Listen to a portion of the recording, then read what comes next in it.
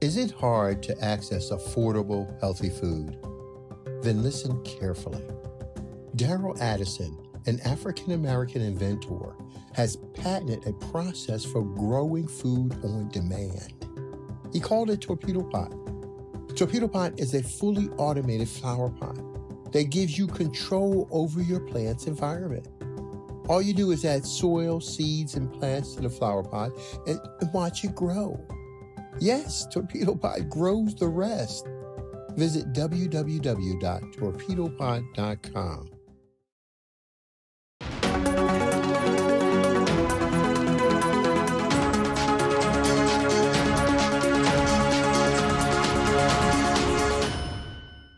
Hello fam, welcome back to the African Diaspora News channel. I'm Wongel Zelalem bringing you this report. This is truly a proud moment for me. Ethiopians protesting the Western media as well as the Western governments.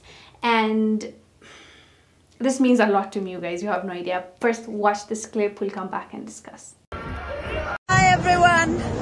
This is Mati from Addis Ababa, Meskel Square.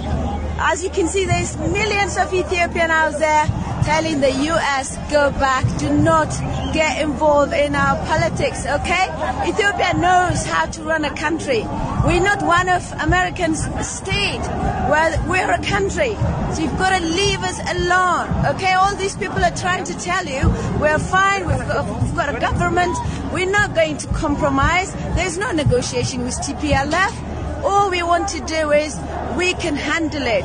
US or whatever, CNN, BBC, shame on you. This is Addis Ababa. As you can see, everybody's out here happy, shouting, determined to fight TPLF and telling you, the US government, everyone else who is following this, stay away from Ethiopian politics. Just leave us alone. Hands off. This is Africa. You know, you think Africa is stupid, but we're not. We know where you're heading. So you've got to respect us. This is what everyone is telling us. So America, stay away from Ethiopian politics. We've been here longer than you are. So you've got to leave us alone. That's all everybody's saying now.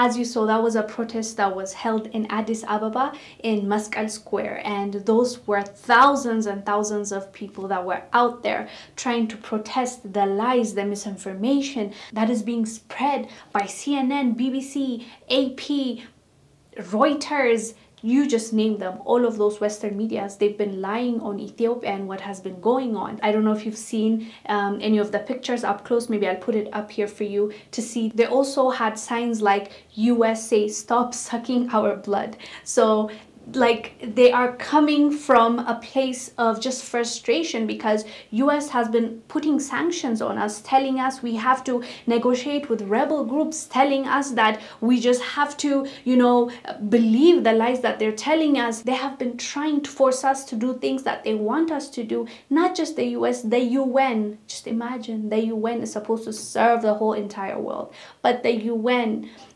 have been working against Ethiopia for some unknown reason. And I've done reports on this before, the whistleblowers in the UN saying that they're being sidelined, and there are employers, high-ranking officials coming straight from the US, going to the place where, you know, there's war and trying to handle business behind the actual UN workers that are working and reporting from Ethiopia. So many things that is going on. So the fact that my people are waking up to this and saying, wait a minute, we're fighting with our brothers and sisters, but who is actually running the show? Who is, you know, the puppeteer? And waking up and saying, no, we're not going to allow this. We're going to unite and make sure to defend our country. That is the most beautiful, awesome thing that I can see and you can ask for in this horrible situation that we are in. You know, both sides, it's Ethiopians' blood that is being shed, and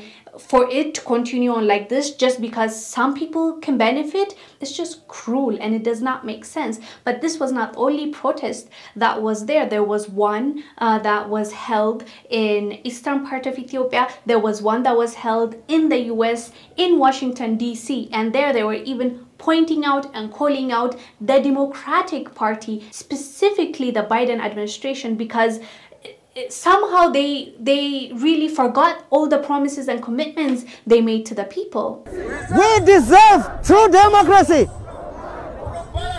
Then share it, please.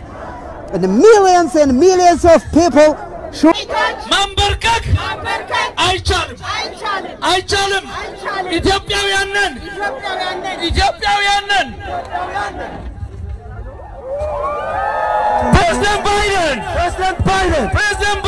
President Biden, stop!